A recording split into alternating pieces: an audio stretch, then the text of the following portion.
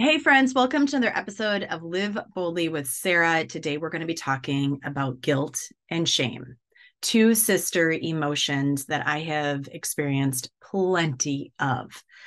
I want to dive into this because I did a post on LinkedIn, Instagram, and I believe in my Facebook page as well. And it really drew up a lot of conversation. And so I decided we're going to take this to the podcast. Now, next week, we are going to have on Frankie Russo.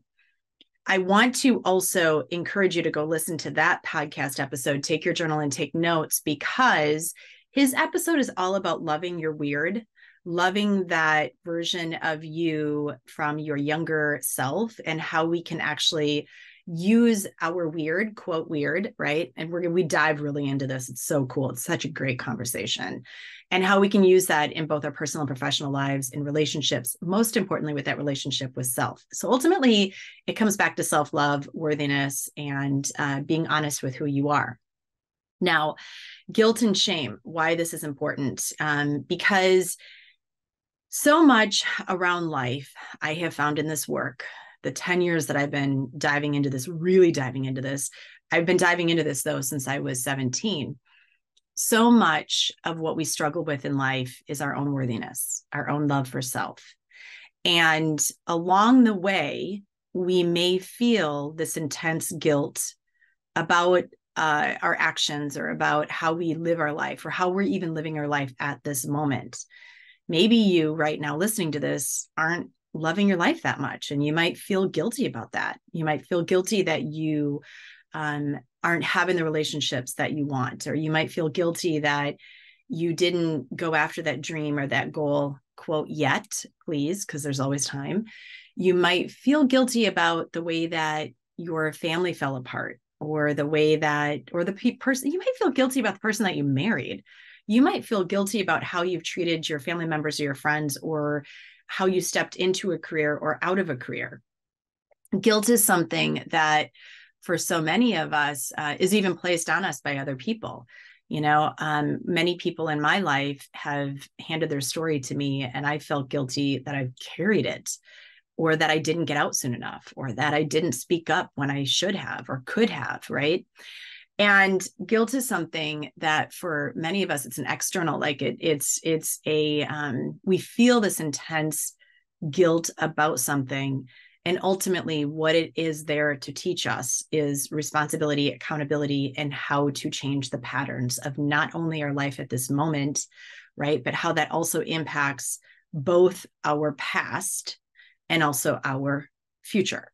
So guilt it's a hard emotion to hold on to, I'm telling you. And so working through that guilt and ultimately changing the way that we are living is the best tools. That it's taking those bold moves, those bold actions, moving forward, right? And choosing differently in the present moment. Shame, on the other hand, shame is something that we feel when we have stepped on our own morals, our own values. It's something that a shame spiral can be extremely hard to come out of. Shame is something that we feel when we perhaps are not proud of, right? Or we we feel really bad about the way that we have lived our life, or maybe the way that we are choosing to live our life. Shame is something that is covered up a lot of time by addictions, as we all know. One of the best ways to get out of our shame cycle is to talk, is to communicate, to share our story, to put ourselves in a place of openness, vulnerability, authenticity.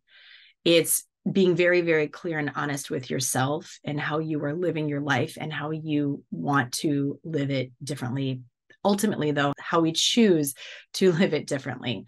In my own life, I have felt, and when I was on this podcast episode with Frankie Russo today, when I was interviewing him for next week's episode, we were talking about shame and how in my own life, I've had to walk through a lot of shame. I have felt a lot of shame for the things that have happened to me, for how I didn't ultimately take action on the red flags that I saw in the relationships that I had, not only within my marriage, but also within my dating life. not there anymore, thank goodness. Now in complete healthy attachment and loving where I'm at. Those patterns kept creeping up because I needed to keep learning those patterns, and I hadn't learned the lesson yet, right? And that's why they keep creeping up. Ultimately, though, I felt a lot of shame around that. It was like, Sara, how the heck can you be in this place again? How can you not have learned yet? And ultimately, I'm not the only one in those shoes, right? Like a lot of us walk this journey and we face the same problems over and over and over again. We have to get up every single morning and make that choice to live differently than we did the day before, right? And so there's this journey of not allowing yourself to get to that place because, or even if you do get to that place, it's about choosing differently and stepping out of that place to live how we want in this lifetime. Shame is something, though, that, yeah, it sucks. It will pull you down into that rabbit hole and sink you deep. And ultimately, what we need to do is to forgive ourselves time and time again, every day that we wake up, forgive ourselves for our actions that we have made, forgive ourselves for not listening to those red flags, for not listening to ourselves, to choose differently, right? Because that's ultimately what self-forgiveness is. It's about learning from our lessons and choosing differently the next time so that we can step into a future in freedom, right? And who we want to be. That said, you will screw up along the way. I hate to break it to you because you're human. You will ultimately have those missteps, right? Where we find ourselves back in the guilt and shame again, where we beat ourselves up again. And we say, well, how the heck did I not see this? This happened to me actually this last weekend. Here's a story for you. So my son, he fractured his arm and playing basketball, and I took him to get, a cast on. And he came to me at the end of last week and he said, hey, Mom, can I get my cast wet? And he asked me this question while I was in the middle of work or doing something. And I kind of half listened to him, but I didn't fully listen to him. And I was like, yeah, go ahead, like take a shower. You're fine. Well, he's like, are you sure? Can I get my cast wet? And I said, yeah, of course you can get your cast wet. I've gotten my cast wet. Well, what I hadn't thought about, because I wasn't fully 100% present, because I was also doing work at the time too, was, wait a second, Sara, you had a waterproof cast. Do you really know if he's got a waterproof cast? I made this assumption, and on my behalf too, the doctor didn't say not to get it wet. So I went off of what I had, the story that I had known in my past, which was, of course you can get your cast wet, right? And so here I am, and I send him into the shower, he gets his cast wet. And this is over the course of a few days where he's working out and showering. And then he sends me this text message on Sunday. And he's like, bruh, Mom, I wasn't supposed to get my cast wet. And it was like in that moment, a light bulb went on for many things. First of all, it was this realization of, oh my gosh, he might not have a waterproof cast. I never even thought about that. I went off of the story of my past, right? Which was, of course, you can get it wet because I've only had waterproof casts. And then, of course, I felt guilt and shame. I went straight into that space of, how could you be so dumb not to have actually taken a step back and questioned, is his cast waterproof? Like, I went straight in. Don't even attempt to beat me up, because I can beat myself up really, really well. And then I went into the shame spiral of all the times in my past that, I stepped on my own values of stopping and listening, and my mom space of like, how could you have screwed this up as a mom? And, my own space of like, Sara, put your children first, set the work aside while he's asking you that question. There's so many things that I spiraled into at that moment, because that's what we tend to do sometimes. And then I sat and I went, okay, hold on, take a breath, pause, and just remember that this is not the end of the world. Just remember that you are human. Have some fierce self-compassion, give yourself some grace. You're not going to be the perfect mom all the time. You're not going to be the perfect dad. You're not going to be the perfect partner, the perfect child, the perfect friend. You're just not the perfect colleague. You're just not. And you make mistakes too. And so in that moment, I took that, it was like this flip, right? Where yes, I went into guilt and shame. Yes, I beat myself up as a mom. How could you be so stupid to not have just taken a pause and listened to him back then? and actually asked yourself, geez, can you go take a shower with your cast on? Right? There's the breath. There's the grounding. There's the reminder that you are human. So when you're going into that guilt and shame, when you're going into that space, when you are falling down that rabbit hole, take your own arm and reach yourself out and give yourself some fierce self-compassion and some self-forgiveness.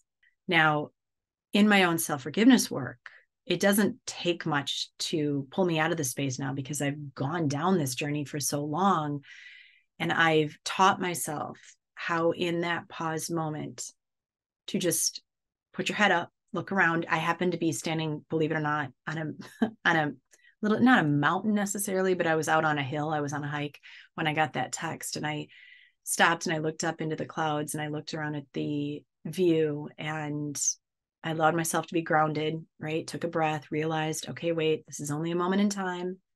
Next week, this isn't even going to matter, because we're going to end up getting a new cast on him. And who knows if this is going to play out better because of it, right? Which actually ended up playing out better because of it. We did get a new cast, and it was a nicer cast, and his arm had gone down and swelling. And so it was totally fine. It ended up being just fine. My point being, though, is that all those patterns in our past, right? This is a moment to stop them. And this is a moment to do differently than you had before. So take a pause, respond, don't react. And remember, you know what? Like, it is just a moment in time, and it will get better, because we're going to choose better together. We're going to make those bold moves, and we're going to choose better together. And you know why I share stories like this? Because when I share stories like this, it also relinquishes my shame to out there, right? I don't hold on to it, because, you know, when we share a story, we also create connection with other people, and we have this realization that we are all human. I mean, listen, when I walked into the doctor's office that day and I looked at the doctor and the PA and I said, I'm so sorry. Like, I should perhaps know better. I get it. And in that moment, when he asked me, I went back to what I knew, which was the cast that you put me on in the past was a waterproof cast. And he's like, yeah, but with what we're doing with him, we can't. And it's all good, Sarah. Don't worry about it. It's all good. Like, we were all laughing about it. And so owning up to that, right? And saying, look, I'm sorry, like, I'm human. It also taught my son in that moment that he's human too. Like, he's going to make mistakes down the line, and he's going to have to own up to them. And when he goes down that spiral of guilt and shame, the truth will always set you free. Your honesty with self will always set you free. Your ability to share your story and to have others listen to it and to connect in that way will not only then set you free, but it sets them free too, to do the same. So guilt and shame, man, they can suck. I'm telling you, those sister emotions, they can spiral you. Just remember, though, that you don't have to go down with the ship, because you are the captain of your own boat. So there you go. Next week, when we dive into Love Your Weird with Frankie Russo, you may want to, after that, come back and listen to this episode again, because it might help you a little bit to work through those emotions, right? And to be able to remind yourself that you are human too. You know, Frankie and I talk a little bit about how our weird in life, like loving that weirdness of who we are, has allowed us to also not stay in the guilt and the shame within our own life, and how it's given us this space to rise into who we are today. Because our stories and the traumas and the things that we live through, they can really drag us down. We can feel a lot of heavy with them. We can feel a lot of guilt. We can feel a lot of shame around that story. And ultimately, when we can speak truth into it and be honest with ourselves, that is a really important part of the conversation that he and I have, which is about being honest with ourselves. And you got to listen to what he has to say, because it is good.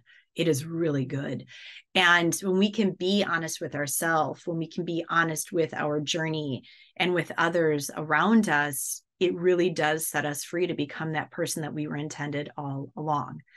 I turned 50, this year. Like, I don't tell everybody that enough. I did. And he is, you can ask him how old he is, but he's a cool dude, a little bit younger than me. But the thing that I will say is that I am now coming up on 10 years out of my trauma. So everything happened to me in 2013 when my life imploded, and I'm coming up on 10 years now this Thanksgiving. And I'm telling you, I look back on myself from 10 years ago and I don't recognize this woman who I once was. And I'm so freaking proud of every version of me that has gotten me to where I am right now in this moment. And I want the exact same thing for all of you. And I know in my story that for me to continue this rise and to share this journey with you, for you to all be able to do the same as you are listening to these lessons that I've had to walk through, it takes a lot on my end to really forge this journey, which I say is like blazing a trail that I don't know this trail. Like, I'm blazing my own along the way. And it's a trail that I'm blazing, yes, for me, but also for everybody that's also on this journey, in this community, when we're all in this together. And I'm going through a rebrand, an upbrand right now. And I am super stoked about it. I'm really excited about it. And one of the things that I am really stepping more into is the journey of making those bold moves, right? And it's not simply a journey of healing from your past. It's about making those bold moves in the present moment, while you are also continuously learning from what you have walked through, so that in this journey right now where you're at, when you're making those bold moves, you're belonging more to yourself in the present. You are creating those connections, that community, that resilience. You are deepening that understanding and that personal relationship with self, so that you can ultimately create this life that you are choosing in your present and future.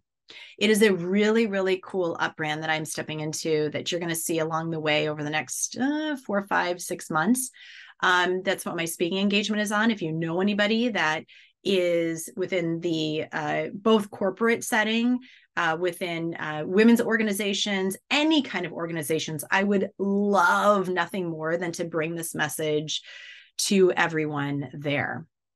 And making bold moves is one of the things that will ultimately change the way we do business and personal lives. Hands down, I fully believe in this, in leadership, in all of the ways. The way that we choose to actually be is the way that we choose to also become, right? That's how we become this version of self. And so please, if there's anybody out there that is looking for a speaker on that, as we are moving into this upbrand, this rebrand, I call it an upbrand. I don't call it a rebrand. It's like elevating into this next space, right? Without those bold moves along the way in all of the areas of our life, right? Without diving into those spaces and making different choices, we stay in a space that we're in right now. And I am just not okay with mediocre. And I don't think anybody in this world should be okay with mediocre. I think it's one of those things that we always can step into that rise if we choose. So that's what we're doing here. You're going to notice this along the way. It's going to be really fun to watch. It's going to be fun to witness. And I am so excited about it. Including our retreats. If you are looking to make a bold move on the retreat coming up in January, we have a couple of spots left, and I welcome you. Those bold moves in that canyon will change the way that you not only live on today, but you're going to live in the future. It is a super, super fun, exciting space to be in. So a couple of spots left, and we welcome you. I've got quite a few people looking at them, so message me right away and let's get you in. There you go. That's what I have on guilt, on shame, on loving your weird, which is next week, and on making those bold moves along the way. Have an absolute beautiful day, my friends, and please push this episode into the laps of others. Be a ripple of change for everyone in this world, because that is why we are here. Have a wonderful rest of your day. I love you.